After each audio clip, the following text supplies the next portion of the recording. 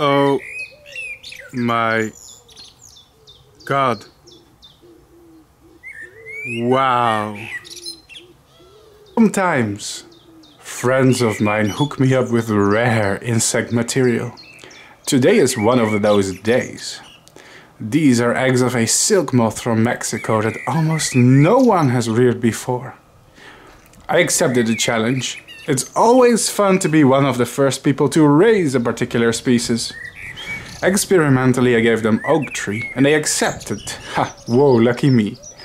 Eventually, the yellow swarm of hungry babies would need a bigger enclosure. Much better.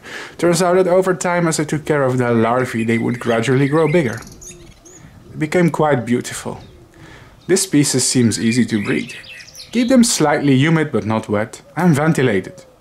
Placing oak tree in branches of water appears to work well for them. As they feed, they become quite ornamental, with colorful tubercules that look like elaborate gemstones. And eventually the larvae even became mint green in color. That's pretty awesome if you ask me.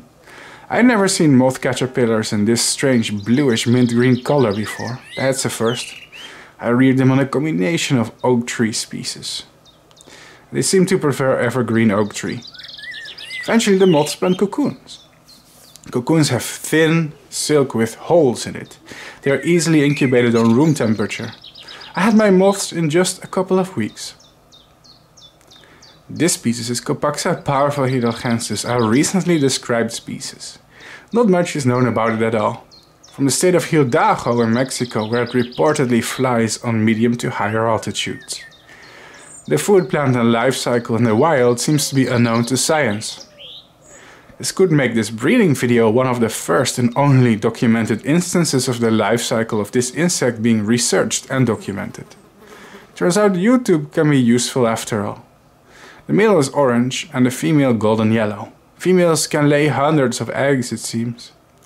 Oddly enough, I never witnessed how many of the moths mated, but the eggs were all fertile.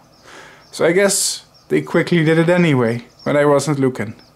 That's how you breed the rare Hildago emperor moth.